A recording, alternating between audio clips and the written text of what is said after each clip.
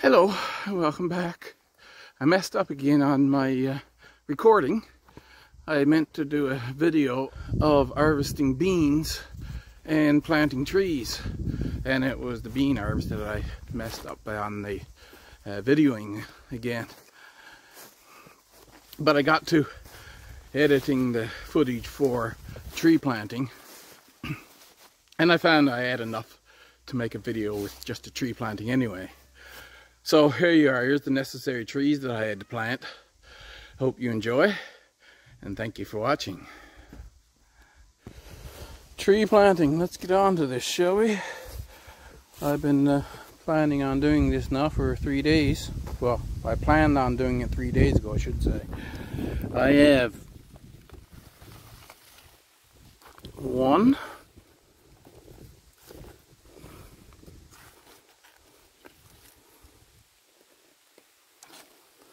2 living black locusts there.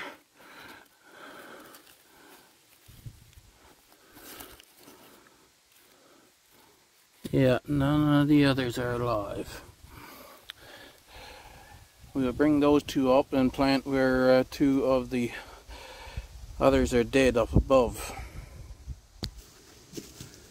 See, this is why it's good to clean up all these sticks and put them up into habitat piles, because when you get walking through your forest and you're tripping up into things.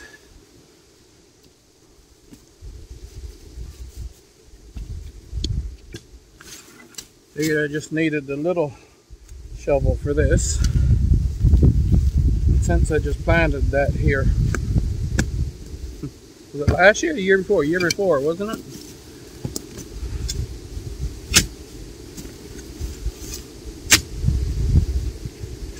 I should be able to get a hold of that.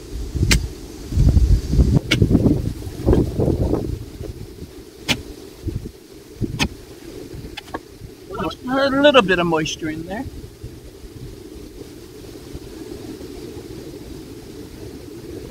And these are quite moist right now.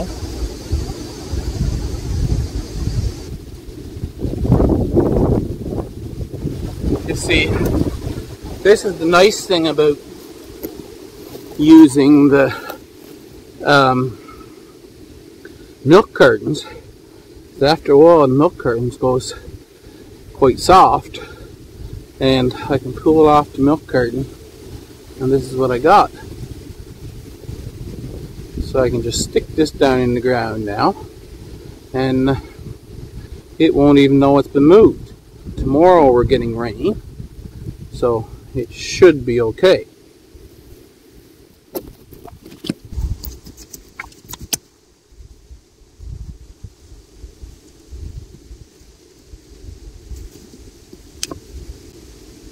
And of course, put the sticks back around.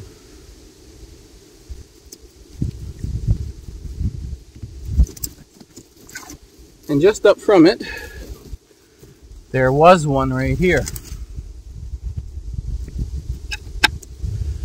But it didn't survive. So I'll try again.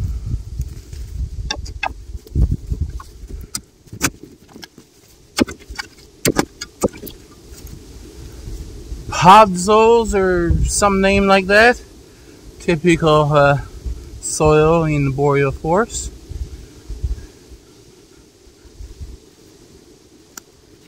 You just pull that off like that.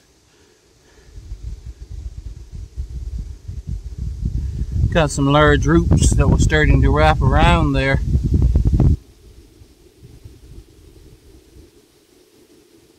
Oh, I can pull that out like that.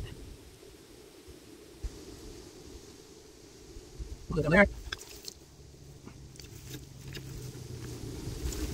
Try and stuff some of the organic matter that's on top of the soil down around that root ball, so that when it rains, that'll absorb some more water, because this soil don't absorb a lot of water.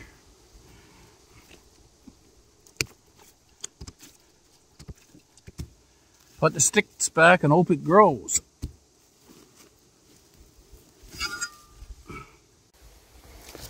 Now I have 3 spice bush here. That one was in a bigger container, so he should do well. There's that one. I got 4 spice bush by the looks of that. I have this little one here as well. So I have 1 spice bush down here already. I wonder if I should put another one here. Let me think for a minute. So spice bush is an understory species. It grows 6 to 12 feet depending on the conditions, and about the same amount of spread. It is best grown in a partial shade, but a place that gets a little bit of sun. Because with a little bit of sun, it'll be more branched and produce more productive in the way of berries. You can put it in a deeper shade, but then it'll usually just grow up as 1 or 2 single shoots. So I'll back up.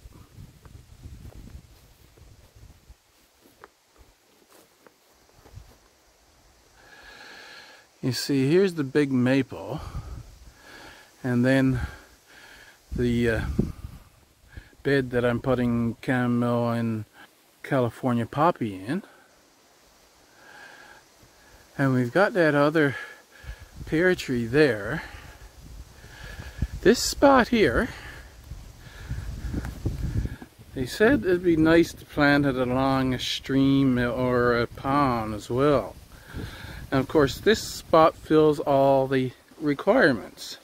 It is partial shade, it does get some sun during the day, and it will continue to, because I'm only going to come out from that pond out 10 feet. I want it to start to go up into a forest, right? So this bed will probably be open enough to grow flowers as long as I'm here.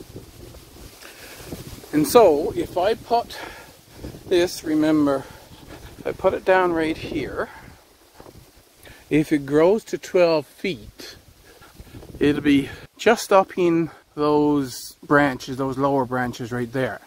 So it would close off this area, and the pond would be just behind it. It says that it doesn't grow thick enough to prevent undergrowth, so it will be hanging out over this bed, but it won't prevent the flowers from growing there. So I've decided to put the biggest spice bush right there. I have you on the small tripod, so that's why you're so low, and I don't know if you can see my head there or not right now. That's that line that I got going down to by the fence.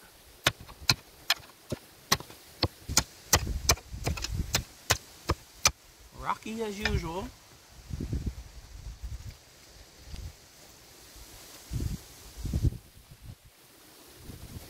Not quite deep enough.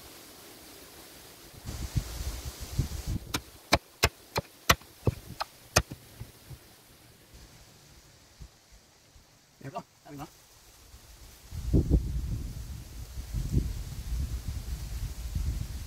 But I'm going to get something. Some of the compost that the rodents had pulled out from the compost bin.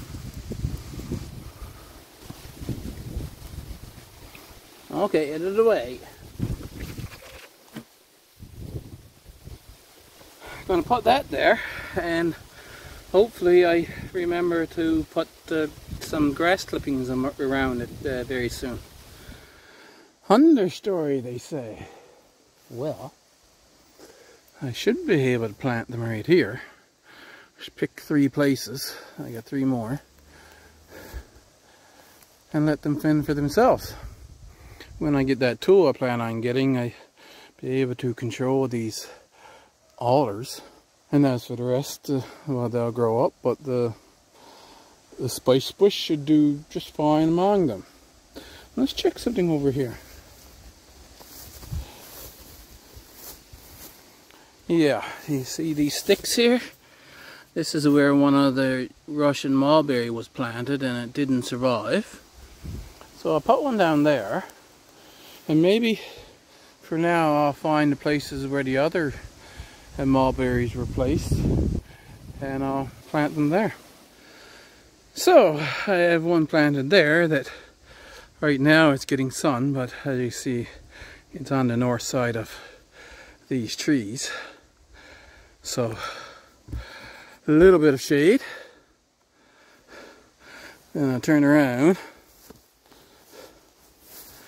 I'll go over through here.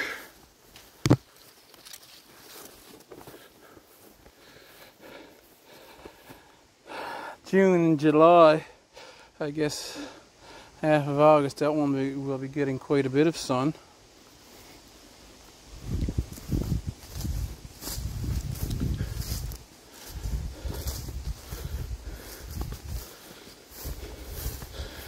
And then we go way over here, and it's the smallest one.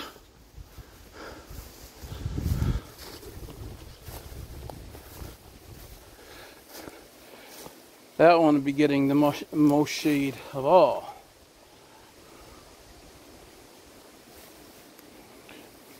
So this is where the row of Russian mulberry was closest to what was the edge of the forest there. But now, as you know, the trees have been growing like crazy in the last few years, so it's getting grown right in.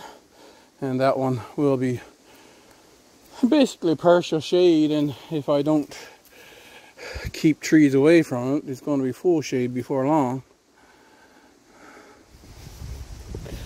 Now, I have 9 Siberian pea shrub. They're still in their little small containers, and what I thought about doing, this is the bed that I just sifted out, is to put them 2 and 2. That would make 4 down, right? And maybe put one of the other ones elsewhere. And let them grow a little bigger. I can still interplant them right now with beets, carrot, turnip, things like that. So I'm not losing a bed if I put them in there. You can see the ground slopes with the gimbal holding the phone level. And you can see the actual slope of the land. Now, I shouldn't have to work very hard to get these planted. Use back the mulch. Dig a hole.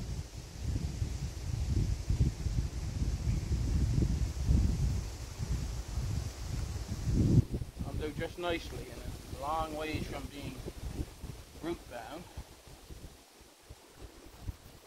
And the plan is to do like I did with the sea berry and let them grow up a little bit and then transplant them afterwards.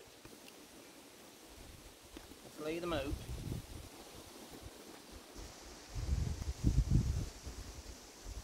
This is why I stopped making these. I found out that the hot glue doesn't hold up to water. When you apply water, it just falls apart. So I'm going to have to come up with another idea. I'm thinking about maybe a strip of fiberglass down each corner, using the fiberglass cloth and then the fiberglass resin soaking it, right?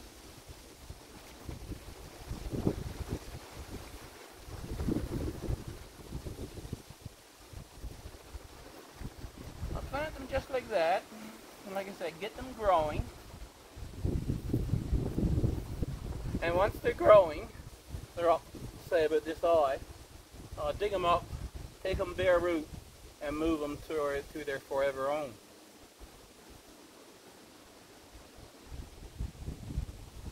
And I missed the potato.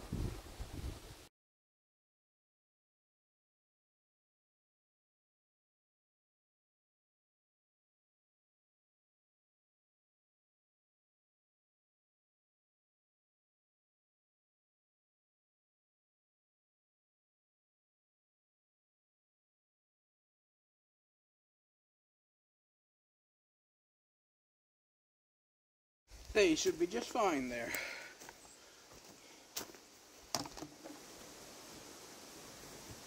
Now, remember this one?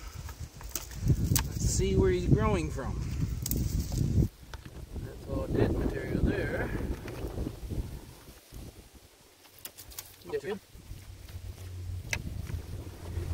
Growing from a rather thick stalk here. You see? That's a nice, thicker than what the rest were. Not much moisture in that soil. Poke around here and see if anything else is growing. I mean any other kiwi. See, that was a rather thick stalk there, but it's completely dead.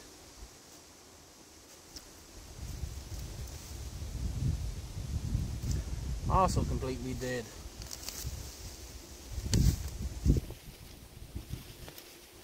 So we had 3 that were alive, and then I broke that piece off the one and it didn't grow back, remember? So maybe we've only got 2 now, but we'll take that one over and plant it where the other 2 are.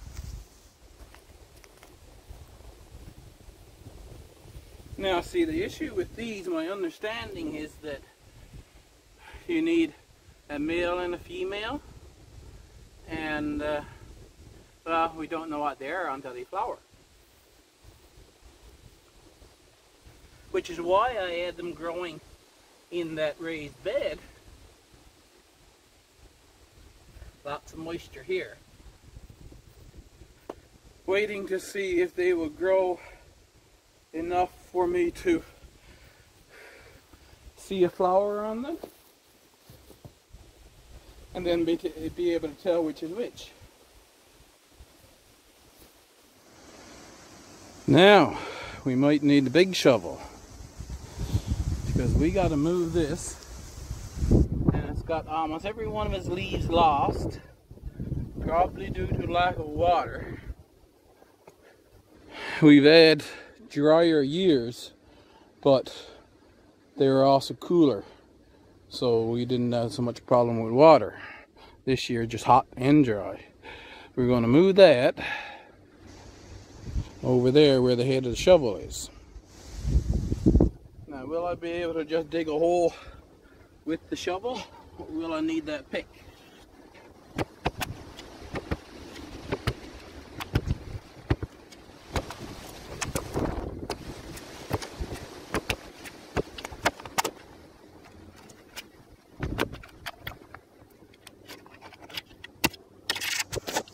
Look.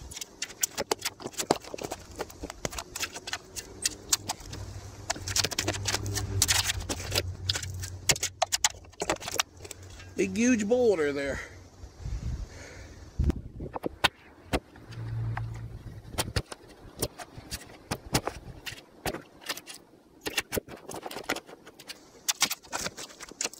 Now, how easy is it going to be to pop this out?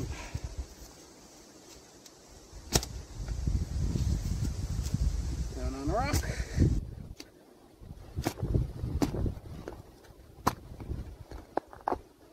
Oh, there used to be another cherry tree here that the moose ate many years ago.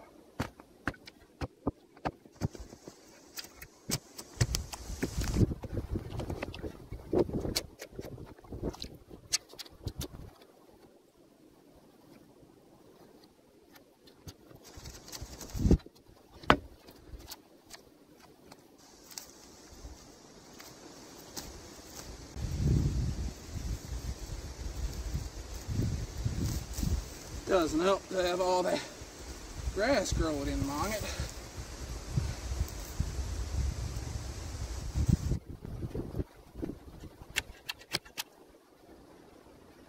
there's a little bit of moisture there, but not much.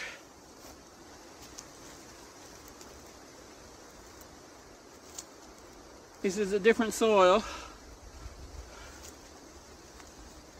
and I think it will grow different here, even though it's only like 6-8 feet apart.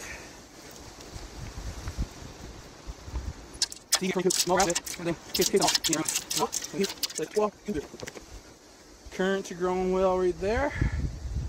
I used to have a red currant just the other side of that raised bed, but we had a bug infestation one year, and year after year the infestation killed it. It would have been growing just as good as the white one down the other end survived bug infestation. And finally got its act back together and grew up into the bush that you see there now. So that's going to be like that now for the rest of the year. We'll have to wait until next year to see how it grows. Don't tell me I forgot to hit the record button.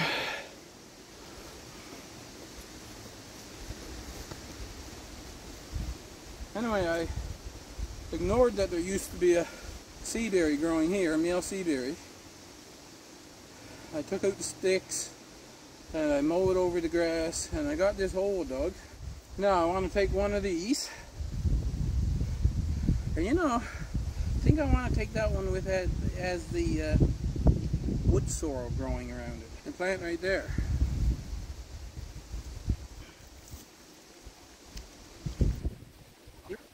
I had to put my gloves on to get that stinging nettle out of there. I'm going to be regretting it before long.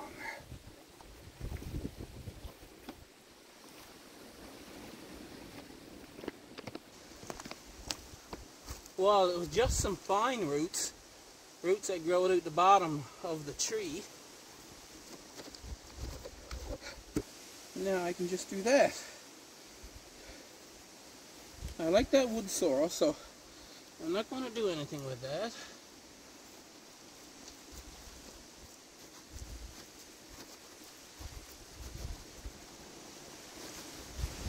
See, this is what I was waiting for trees to get about this size, and so I tried these pale things, and well, I mean, it worked for these, so it might work for other ones as well.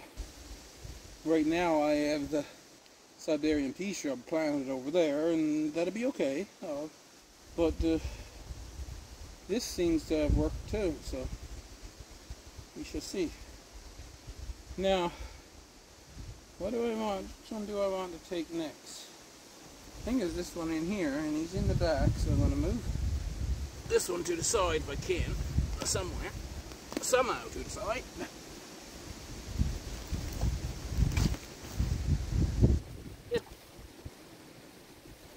You see, the pot was right full of roots, but it was on a place where it couldn't get its roots down through any crack.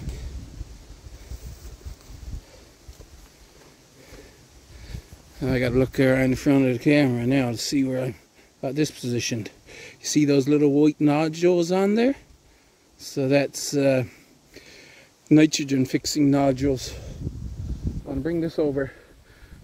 Actually, I'll take you with me. Remember, that's the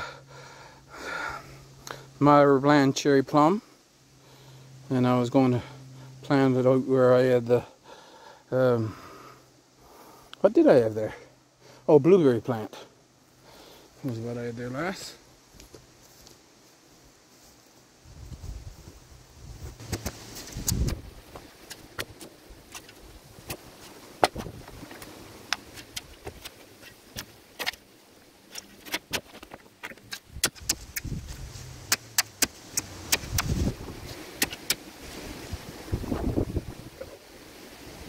Like so.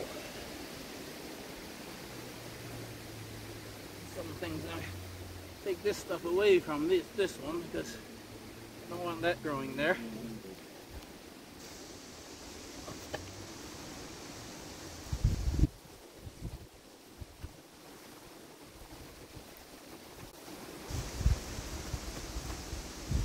There, that one will do fine, just like that. Oh, put the worm back there. And it looks like this one here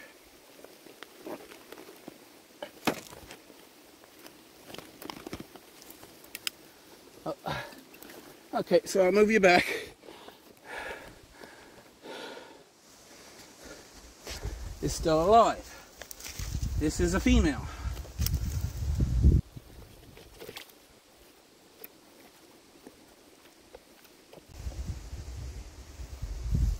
This is a female seaberry.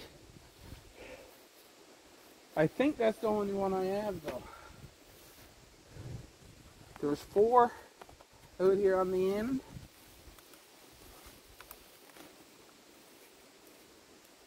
And if my memory serves me correctly, only one of them is alive. Yeah, so I only got the one, but that's good because in reality I only want 2 down here anyway. I have to think for a bit to make sure I put it where I want to put it.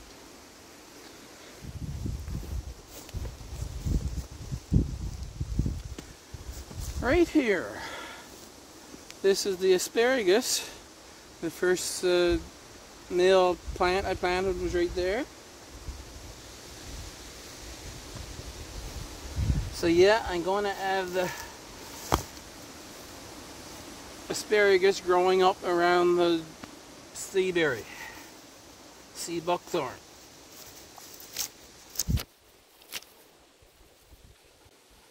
As children, we ate so many of these. So this is vetch, a relative of the peas. And the pea aphid, that's a little black aphid. It would much rather go for vetch than it will go for peas. So I certainly don't want to eradicate it because, well, if there's no vetch, I did see those black aphids around, but always on vetch, never on my peas.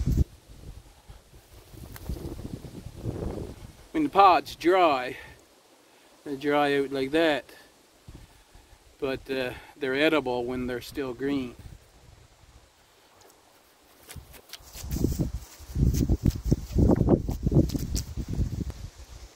So I got one coming up right there, one coming up right there, and I'm going to make a hole right here. Oh,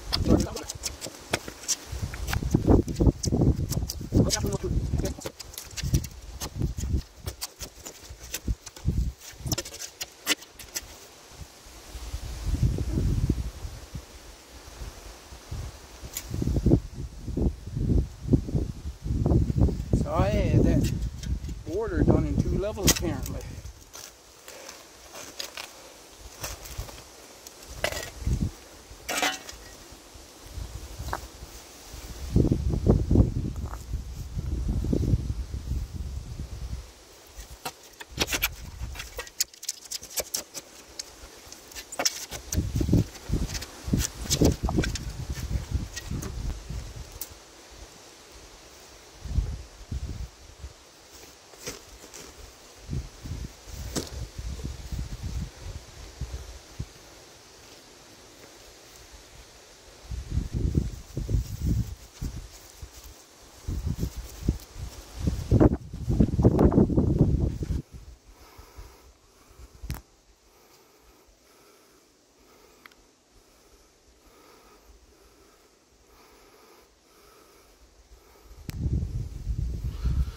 Okay, so there we are. A little, well, it's, I guess you didn't see as much because it's, let me put that there like that.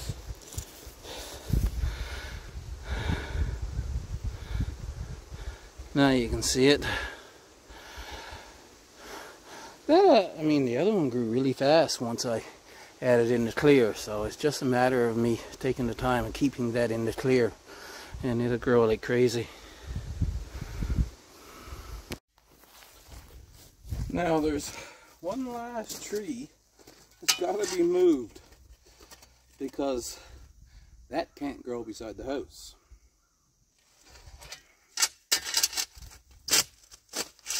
how easy is it going to be to get this out.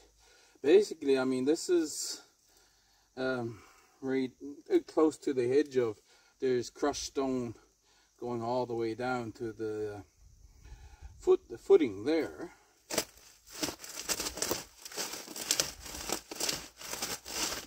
So one would think I should be able to wiggle that shovel down and get that tree out fairly easy. Yeah. So, move there.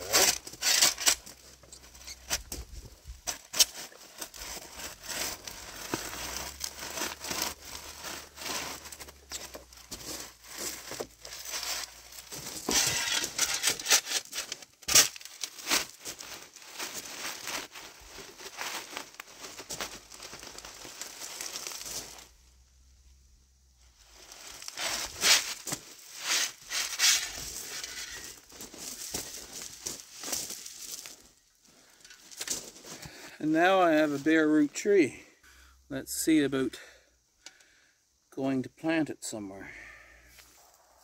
As you might remember, this is shoots from those couple of big aspen that I cut down over there. And I want to keep the aspen out of there. I'll cut down all of these and grow other trees. That's going to be more of the final thing. I mean, naturally, aspen is one of the primary species. Anyway, one of the first species that grows up when the forest is regenerating. But since I'm growing the forest and planting out trees, we don't really have use for aspen. There's no spruce growing up out here. There's spruce back there, and I've got maples and cherry over there. And you've seen there's a lot of cherry back there. There's occasional cherry out here, but not much. So I'm going to try to put a hole down right here to plant that spruce. If I had done it last year, now it would have been much smaller and it would have been easier.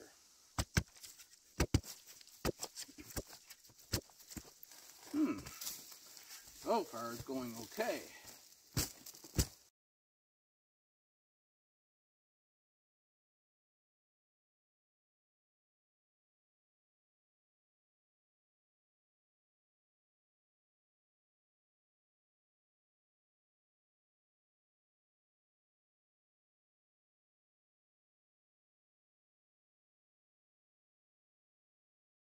Way easier than I thought it was going to be.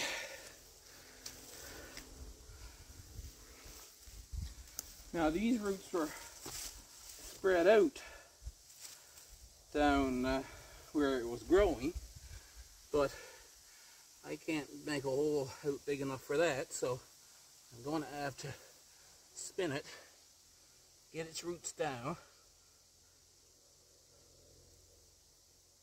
in that hole, hold it up while I put this loose soil down around it, and the soil then will fall right in among the roots.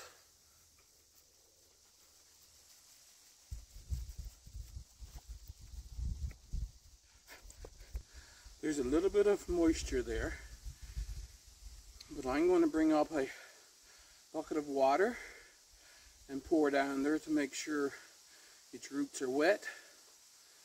And now I've got the trees planted that I needed to have planted, and I'm hoping to do some more planting of some other trees I have before things freeze up. But I've got what is necessary done. So once again, thank you for watching. Hit the like button, subscribe if you're not subscribed, and we'll see you in the next video.